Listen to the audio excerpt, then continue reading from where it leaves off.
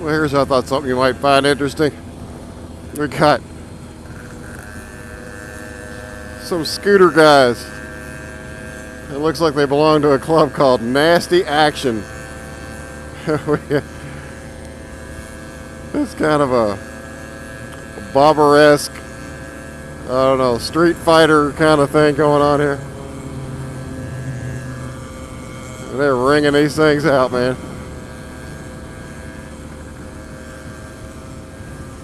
And these are mopeds. I bet they're some of these old no tail lights. Yeah, but they're both using hand signals and everything like you're supposed to. That's pretty cool.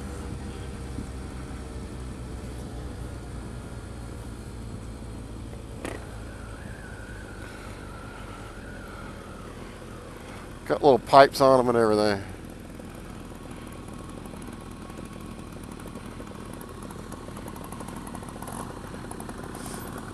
How's it going?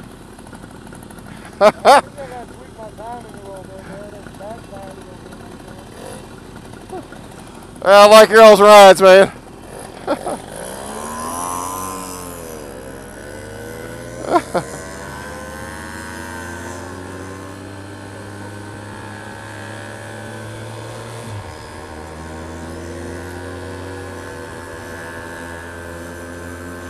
Two-stroking it.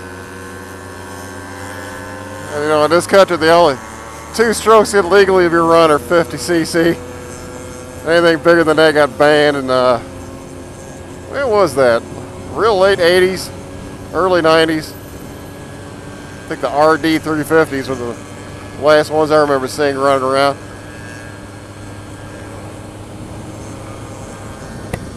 At least not legally anyway. I've seen a couple two-strokes on the road. That one of them was brought in for club racing. So 150 or a 250, something like that. An Aprilia. It was badass. And I was out riding one summer and I hear a two-stroke with me in traffic. But yeah, it's not legal. But he managed to get it licensed because they didn't know what they were licensing. And they're really a 250. They're like, okie dokie. Had a friend of mine had a KDX 200 dual sport. Well, no, it's not even a dual sport. He put brake lights, headlights, and turn signals on his bike and licensed it and insured it and rode it on the street. He got stopped a couple times, but they couldn't do anything because it was all legal. Legal beagle. It's enough of these guys.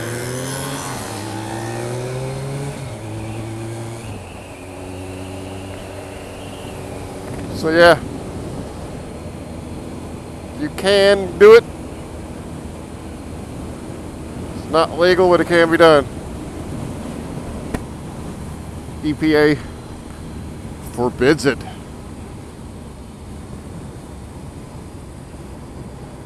Which I would imagine a modern two-stroke is probably way cleaner than those ancient oil burners are.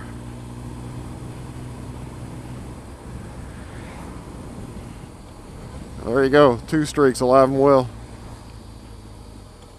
Catch you guys later.